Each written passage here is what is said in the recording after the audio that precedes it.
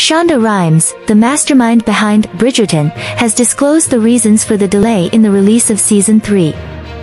Fans eagerly awaiting the next installment of the Netflix series have had to exercise patience, as it arrives more than 2 years after Season 2. The adaptation of Julia Quinn's beloved book series made its mark with the release of the second season in March 2022. However, according to Rhimes, Netflix's production approach significantly contributed to the extended wait. In an interview with Variety, Rhimes expressed how Netflix's method, which involves writing and shooting everything before release, contrasts sharply with traditional television production practices.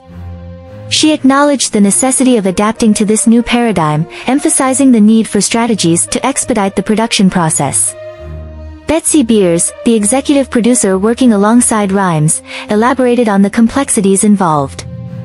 With a multitude of characters and intricate storylines to navigate, along with the challenges of costumes and choreography, bringing Bridgerton to life is no small task. Despite these obstacles, the team is dedicated to delivering quality content to viewers.